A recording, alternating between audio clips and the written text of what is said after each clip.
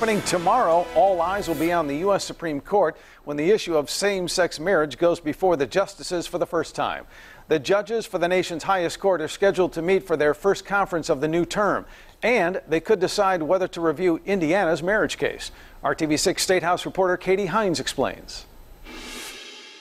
Indiana's is one of a handful of same-sex marriage cases that has been formally added to the justices' conference agenda for Monday.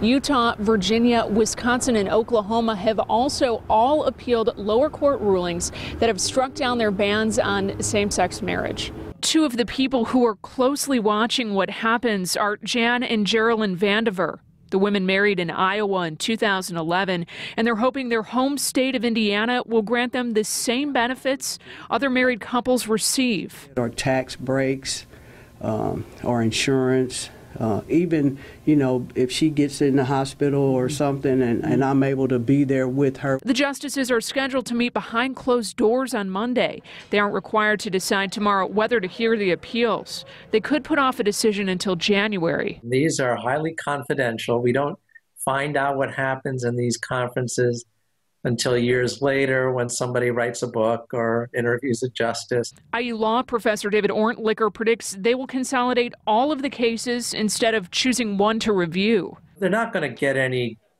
different kind of a resolution by taking Utah instead of Indiana or Wisconsin instead of Virginia. There's really not much to drive them one way or the other. If that's the case, the court will eventually issue a single ruling that applies to all.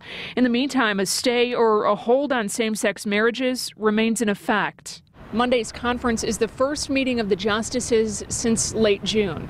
Katie Hines, RTV6. And IU law professor David Orntlicker tells us that he thinks the court will issue an opinion next summer. We reached out to two of the organizations that have been vocal in support of traditional marriage. Neither the Indiana Family Institute or Advance America returned our calls or emails.